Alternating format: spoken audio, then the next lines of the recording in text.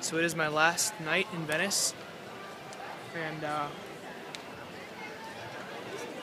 out here on La Piazza de San Marco.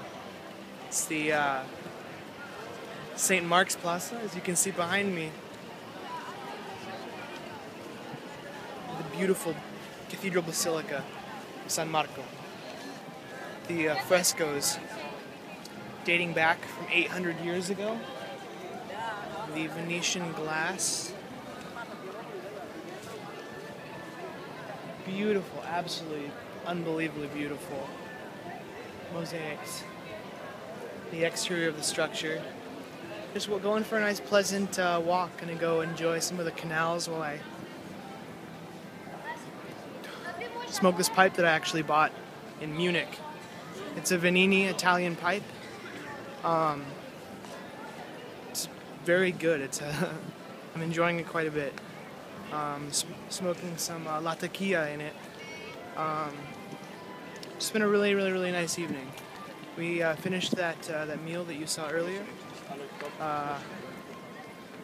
and then after the meal, we got some gelato, and then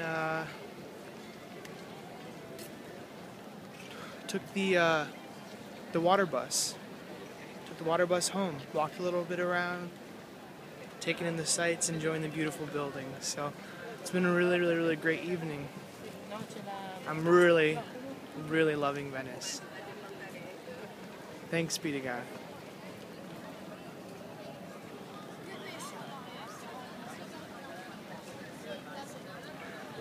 What's interesting is you can see the two columns here. You can kind of see it. Maybe I'm going to get a little closer to see it better. So I'll walk up. This is the palace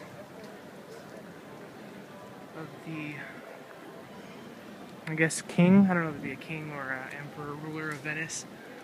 And then see those little things that are falling down at me? There are these freaking people everywhere selling these little glowing things, and they're so annoying. Like, kind of like gypsies, but not really. They're not gypsies. They're like just annoying people. Anyway, these pillars, there's one on the left, one on the right, or as you come into Venice. They were actually pillaged from Constantinople about 1,000 years ago. The statue of St. Mark is not visible too well in the evening, but if you Google it, it's actually 2,000 years old. The sculpture itself of the lion, made of bronze. The wings were added later to become a Christian artwork. And then that is St. Theodore, once again not visible in the darkness, but on top of the other pillar. St. Theodore, patron of maritime navigation, slaying a crocodile. So, and there's a museo. There's St. Piazza San Marco. You have a good night.